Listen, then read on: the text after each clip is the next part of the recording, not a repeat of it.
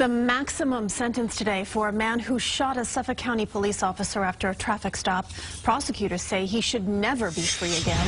CBS 2's Carolyn Gusoff with new information from Riverhead. My regards goes out to Mr. Officer Collins and his family. It wasn't an apology, but Sheldon Lieutenant voiced regrets before a Suffolk County judge sentenced him for shooting a police officer. I guess the situation's out of hand. I lost the battle before I even fought it.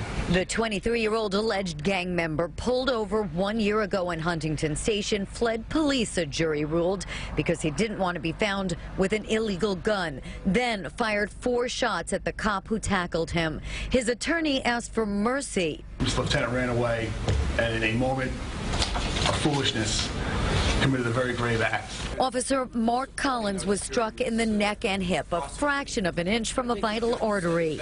Supported by dozens of officers, he says he's back doing the job he loves. I always dreamed of being a police officer, and I felt that I wasn't going to let someone take that away from me. And I wanted to get back to work as soon as I could, and that's what I did. The sentence for his shooter, the maximum, 55 years to life. An attack on the police is an attack on all of us. The punishment must be severe. But outside court, defiant reaction from Lieutenant's wife, who claims he was framed. Sheldon Lieutenant is innocent, and we will prove that in appeal. Sheldon Lieutenant did not have a fair trial. Everyone basically bent over backwards to ensure that all his rights were guarded and that he received a fair trial.